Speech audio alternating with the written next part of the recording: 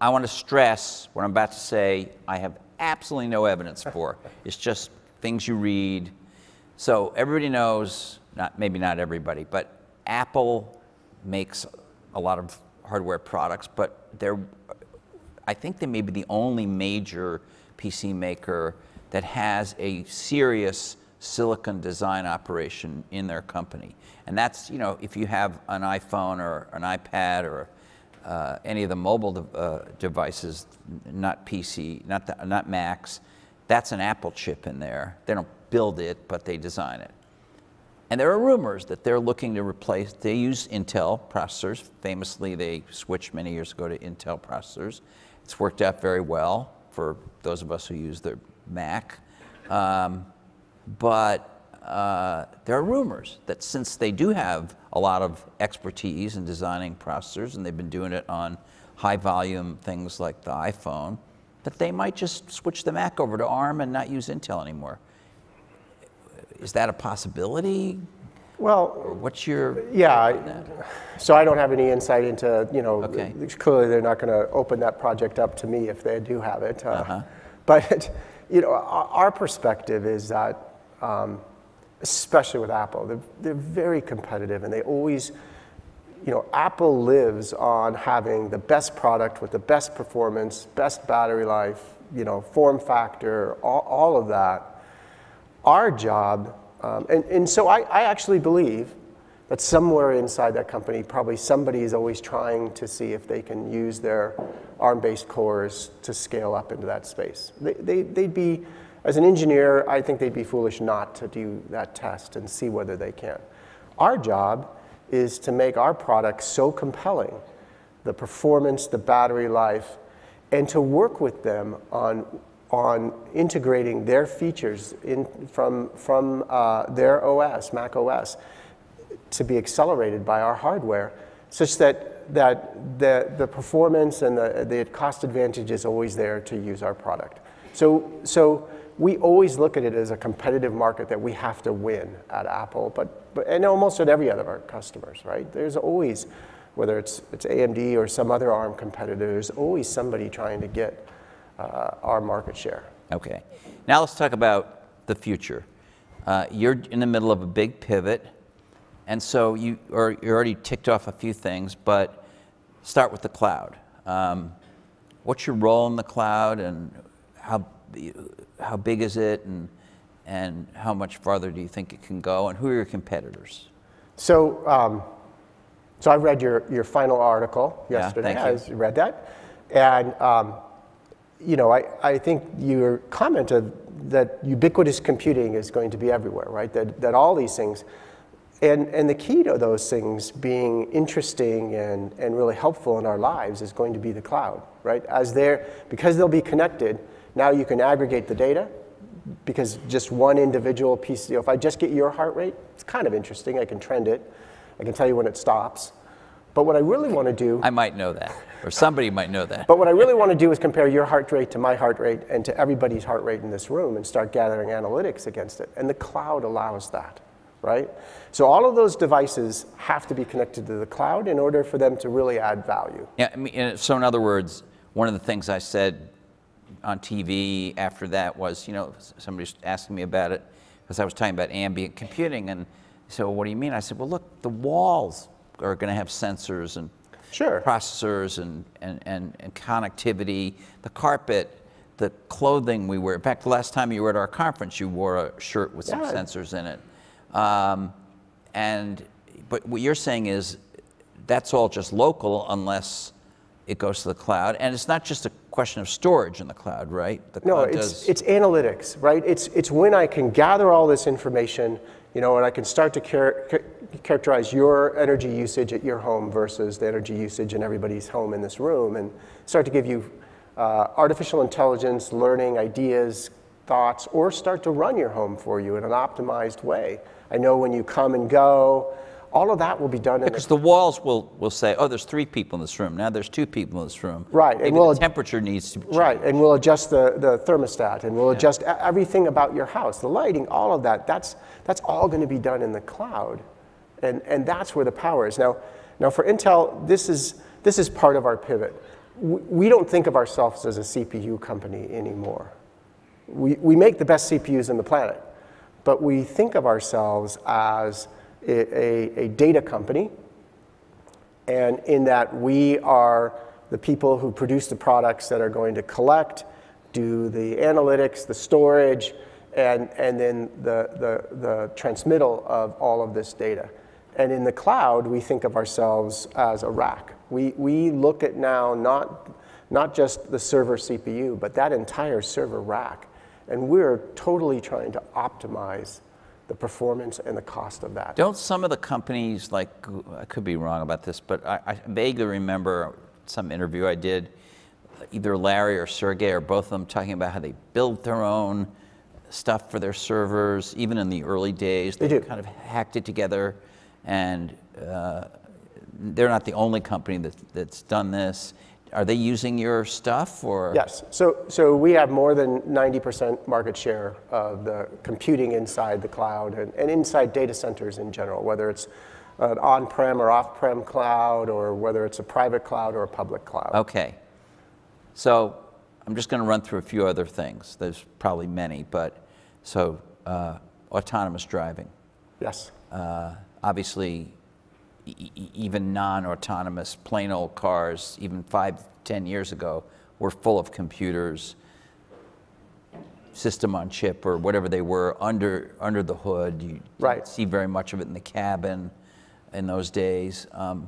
Were you involved at that point? No. Were they using kind of custom embedded processors from cheap sources somewhere else? Yeah, if you take a look at the average car today, they can have as much as 80 microprocessors inside them. But those are small, almost like embedded devices that are out sitting on the brakes, doing anti-lock braking, or helping with steering and skid steering and things like that.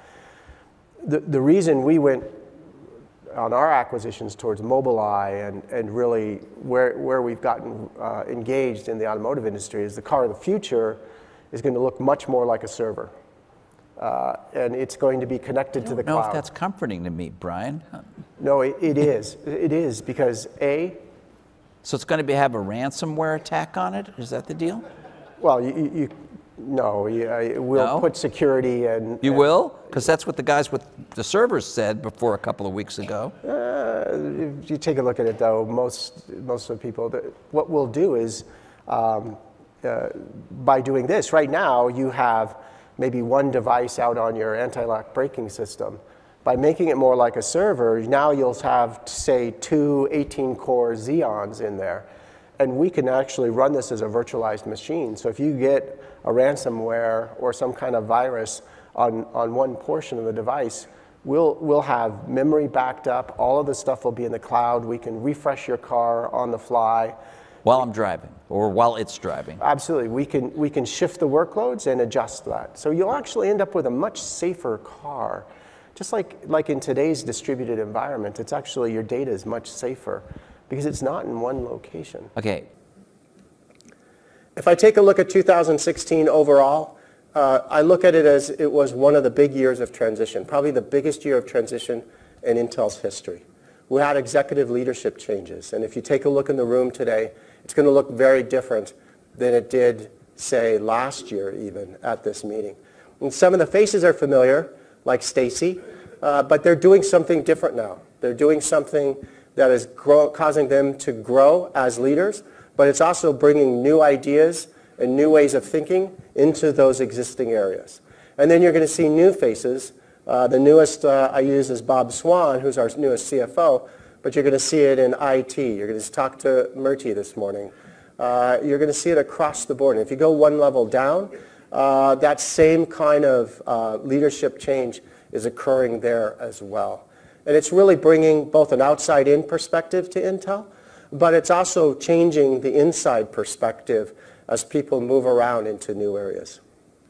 We did the restructuring and reinvestment, which you saw in the spring timeframe, around April we announced, and we are continuing to execute through. And remember, that was both a combination of restructuring how and where we're investing, and Bob's going to talk to you a little bit about that, but also shifting where we're putting our resources and our energy into as a company. And we'll talk about that a little bit in my presentation, aligned to the strategy. We're doing partnerships and M&A. And so you see something different with 5G, where as compared to when we were looking at LTE and we tried to be different, with 5G we're partnering. We're partnering with all of the top equipment manufacturers. We're partnering with all of the top networks across the world. We're doing trials together. We're partnering. We're doing M&A like Nirvana, like Movidius, to bring new technologies and new computing platforms onto our silicon, like Altera. We believe that those are different than what we've done in the past. We're really thinking about this as an end-to-end solution. We think we're unique when we walk into a partner like BMW or Verizon or anybody else almost on the planet. We talk end-to-end. We don't talk about a segment. We solve problems. We own problems. We tell them, we'll come in and we'll help and we'll build out your autonomous car network. We'll help with the data center. We'll help with the 5G connectivity. We'll help with the in-car compute. We'll do all of that. When we talk about 5G and we walk into a service provider, same thing. We talk about the modems. We talk about the base stations. We talk about the data centers. We're able to talk all of those. And then we believe we bring to that on top silicon and software leadership that's unique. We have the ability to go in and customize parts. If a big cloud provider wants to move their algorithms onto silicon, we can help with either FPGAs or custom silicon. We can provide any level of opportunity that they need.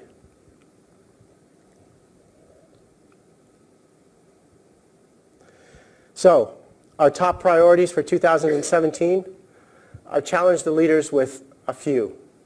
First is growth in the data center. Growth in the data center through our core products and through our adjacencies. It's the #1 priority for this company. We must build the second cylinder of this engine.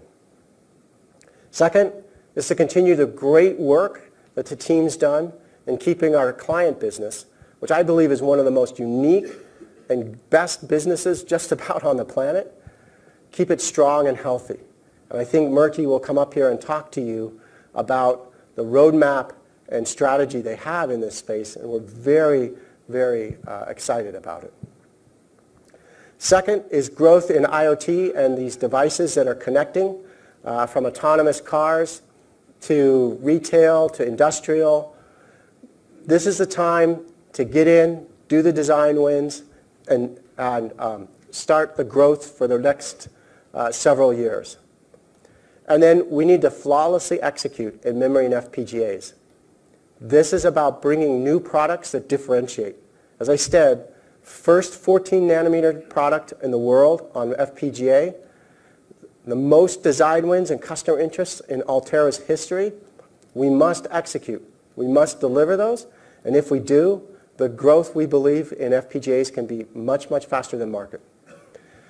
With memory, you've seen the 3D NAND start to grow. Rob will talk to you about the expansion that he has and how he's going to grow that through the rest of this year.